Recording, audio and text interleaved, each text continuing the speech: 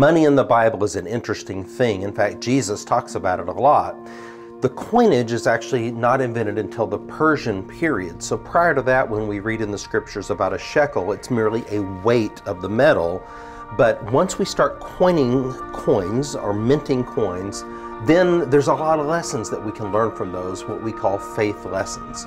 When we excavated at Khirbet el-Maqader, 10 miles north of Jerusalem, we uncovered what we believed was the biblical city of Ephraim, mentioned in John 11:54, that was covering the remains of Ai of Joshua 7 and 8.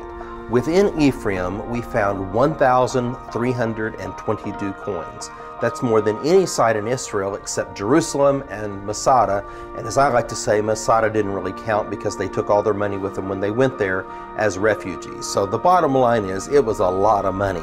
And as we studied these coins and published these coins, we found a lot of connections with the Bible itself. And behind me are a number of coins that we excavated at Khirbet el-Maqader. We have another section with many others on display, but you can see names that you'll recognize like Herod the Great, Pontius Pilate, Herod Agrippa I, Festus, Felix, coins from the different revolts, and this is just a sampling of what we found. Once we begin to uncover coins, and of course we have to have them cleaned and then many times restored so that they're stable, certain chemicals that we use on them to keep them from decomposing, but they tell us a great story, and it's what I like to call real people, real places, and real events. These people that are mentioned in the New Testament as rulers, every single one of them, we found his coin, and we have it on display here in our museum. And so from that, we began to look at the numbers. We found 1,315 bronze coins. We found 5 silver coins and 2 gold coins. Those percentages are staggering. 2 gold, 5 silver, 1,315 bronze. So when Peter and John told the beggar at the beautiful gate, silver and gold we don't have, but what we do have, we're going to give to you in the name of the Lord Jesus, rise up and walk. They weren't just being tight with their money. It was the truth. It was very rare to have silver and gold coins. I have a few here in my pocket that I can show you. So the difference is amazing. You can see the small bronze coin. This is what we often call a widow's mite. It's minted under Alexander Jannaeus or his successors.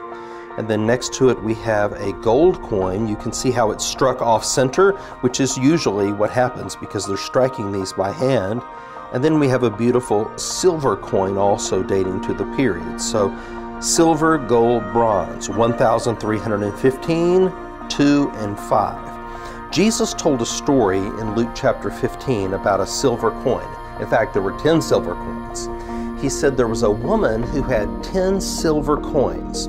She lost one of those coins, so she notified the neighbors that there was a crisis. She moved the furniture. She lit lamps. In other words, it was nighttime and it couldn't wait until the next day.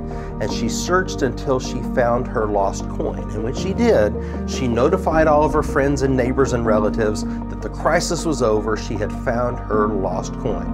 Now, she would not have done that for a bronze coin. A bronze coin would be equal to what we would call a penny or a nickel or a dime. I don't think you'd put on your neighborhood Facebook group that you've lost a dime and you've got a crisis. But if you lost something that was worth 2 weeks' income like this, you certainly might do that. It would be equivalent to losing your paycheck. She had 10 of these, so if this is 2 weeks' wages and she's got 10, that's 5 months' income, or what your financial planner tells you you should have in the bank at all times. Now, the point of the parable and the point of the faith lesson is this, that we are the lost coin. We are of great value to God, and when we're lost, He's searching for us. There's a sense of urgency. It can't wait until tomorrow. The Son of Man came to seek and to save that which was lost, and that's what this coin reminds us of.